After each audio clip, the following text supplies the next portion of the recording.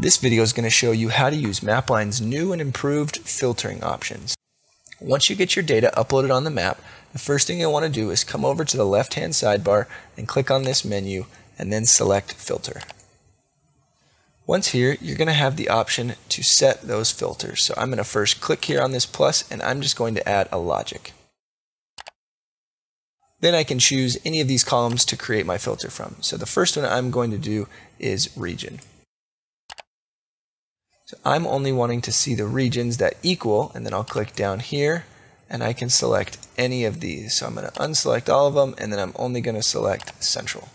And then I'll click apply and I click apply again. Alright, and there we go. So now if I zoom in here on those locations, I can see all of that. Now let's say I wanted to continue to add more information to that. So then I can come back over here, click here, and then select filter. Now if I want to add another criteria, all I do is I click here again and I can either add a group where I could set multiple criteria for one thing, or I could just add a logic.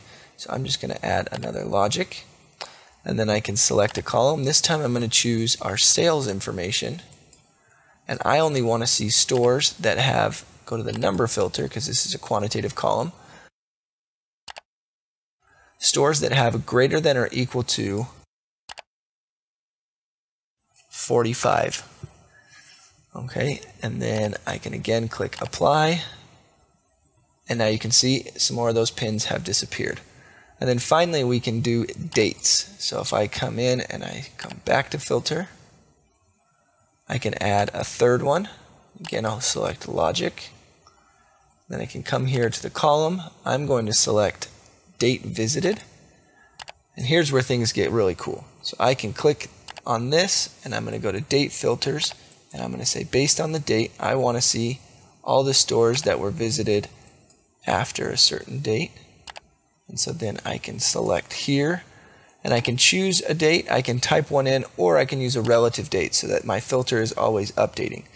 So let's say that I want to see any location that has been visited in the last 30 days. So I would click here on add calculation, I would say minus, and then I would just type in 30. And then I select apply and apply again. And now you can see that I just got this one location here, and if I click on it, I can see that it is part of the central region, that it was last visited on 6/10, and it has an annual sales of 46.2. So then I'll close out of that. I can come back over here to the filter. So once I'm here, I can delete any of the criteria, or I could also change it so that if any of the criteria are true, that all of those pins would appear. Once you get a filter that you know you're going to be using frequently and you don't want to have to continue to create it across multiple maps, you can come up here to this Save Preset option. If you click on it, it's going to ask you to give it a name. So I'll type in central locations with greater than or equal to 45 in sales visited within the last 30 days. And yours don't have to be that long.